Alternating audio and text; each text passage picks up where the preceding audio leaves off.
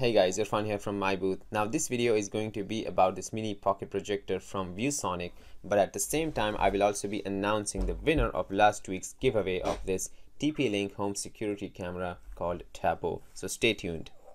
Welcome back to MiiBooth, Irfan here, and today I have an LED powered pocket projector from Viewsonic.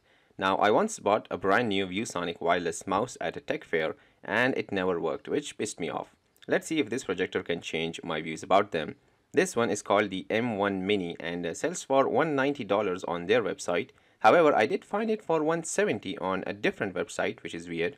If gadget reviews, DIY projects, and life hacks are your thing, then consider subscribing to MiiBooth and turn on the bell notifications so you don't miss out on any of the action. Here is the box, pretty colorful. It has a ton of barcodes but absolutely no mention of any specifications, none at all. Inside the box we have the projector. I got the green color even though I like the gray one more, but it was later I discovered that they actually put in all the three color plates in the box, which are easily interchangeable. Other than that, there is a micro USB cable for charging, a remote control, a strap, and a quick start guide, which again has absolutely no specs, just a setup guide.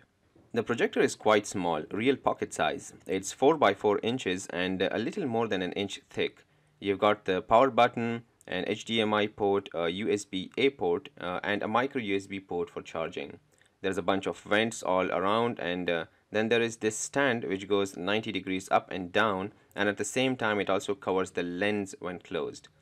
There's a wheel next to the lens which is for focus control. Now one thing clearly missing is a tripod mount screw hole, which is odd because the only way you can use this is by placing it on a flat surface. But you don't have to end up watching a skewed video, and I'll tell you why in a moment. Let's power it on first. It can be powered through a standard phone charger socket or a power bank. Even better, there is a built-in battery which can give 2 hours and 15 minutes of playtime on a full charge. The only way you can feed media is through this USB-A port or the HDMI port. So basically you can connect it to your PC, TV box and whatnot, or use a hard drive. I have loaded a couple of videos and pictures into this flash drive to test it. Talking about projection size, it can go from 24 inches all the way up to 100 inches.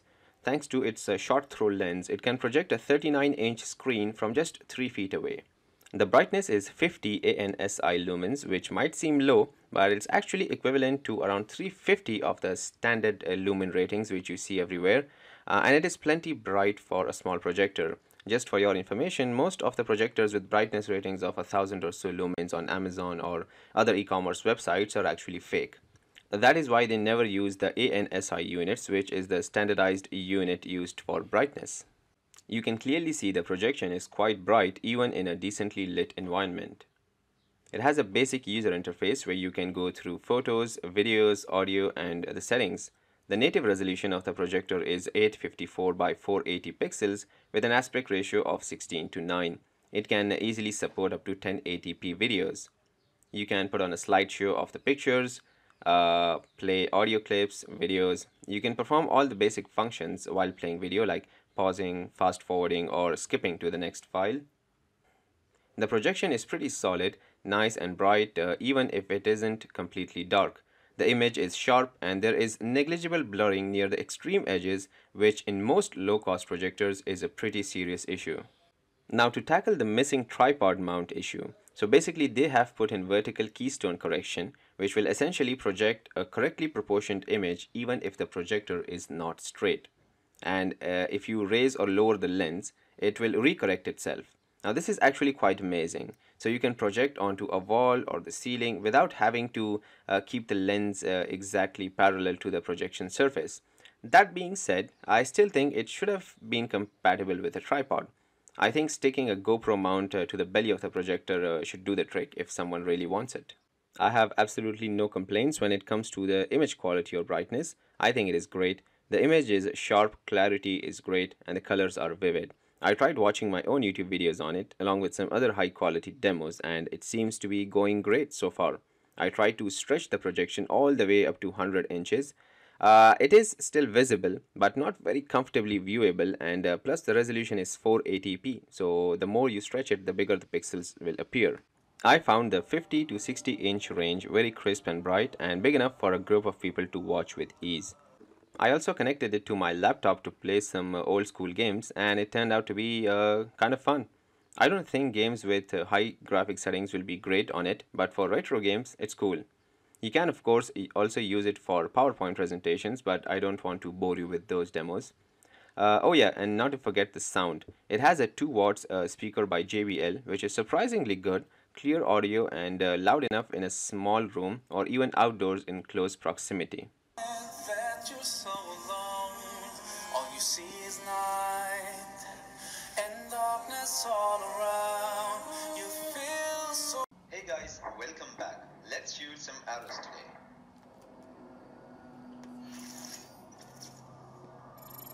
So yeah, it's a full package. It's portable, great picture quality, decent brightness so you don't have to squint your eyes, built-in battery with more than 2 hours of playtime, enough media input methods, auto keystone correction, 480p native resolution, and a decently loud built-in speaker. And it turns out I'm not even pissed off at them anymore for the faulty mouse. I'll leave the links in the description box below in case you want to check it out. Alright guys, finally it is time to see who has won this awesome gadget from TP-Link. Now if you've been to my channel before and seen my giveaways, I do the traditional take out the comments, I print them out, cut them out, put them in a bowl and then pick a name at random. But this time I have thought of something different, something more creative. So what I've done is I've taken all these comments which came in below the video who have actually subscribed to TP-Link's YouTube channel and their Instagram page, and I put them on this website called Wheel of Names. I've entered all the names over here and then they come on a wheel. Now all I have to do is touch the wheel, it will spin and stop at a random name, and that will be the winner. Alright, here we go.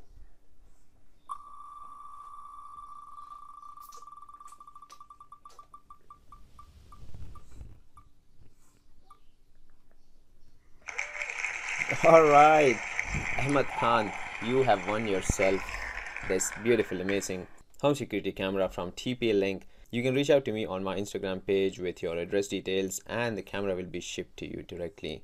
Congratulations once again, and if you would like to see more giveaways done on my channel, hit that like button below and share this video with your friends and family. That's it for now guys. If you enjoyed this video, hit that like button below, share the video with your friends, and subscribe to MiiBooth for more gadget reviews, DIYs, and life hacks. You can also follow me on Instagram, Facebook, Twitter, and Instructables. All the links are in the description box below. Click on the thumbnails to watch my other videos or check out my YouTube channel for more. And as always, thanks for watching.